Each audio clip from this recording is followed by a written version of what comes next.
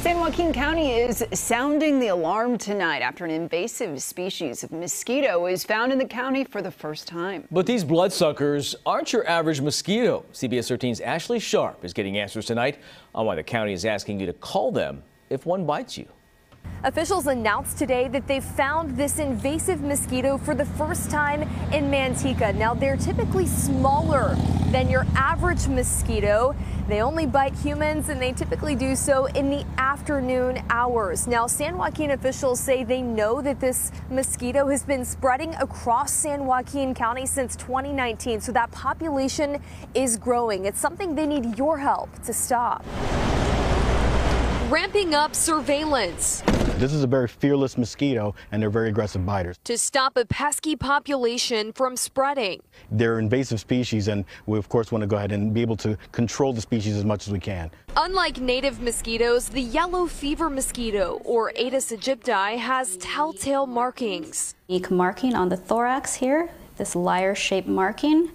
And then they also have this contrasting black and white with the stripes on the legs. And this can be seen with the naked eye. Plus, when compared to your average mosquito. This is one of our winter mosquitoes. They're 2 times smaller. About a 1/4 inch. Sumiko de la Vega studies the insects daily. They're getting ready to pupate pretty soon, and then they'll turn into the adult mosquito. The eggs are small and hard to see. Probably about 50 on this one.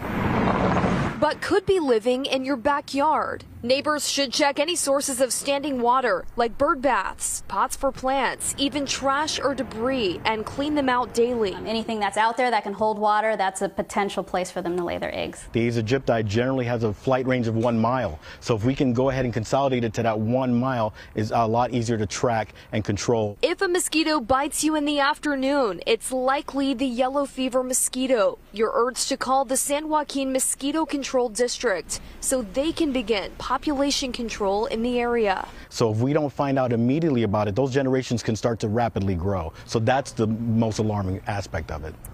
Now, the risk of disease spread is low. The mosquitoes are vectors, so they can carry things like yellow fever or Zika. But right now, officials say there's no evidence that they are spreading those diseases in San Joaquin County or in California. Now, that could change if this mosquito population continues to grow.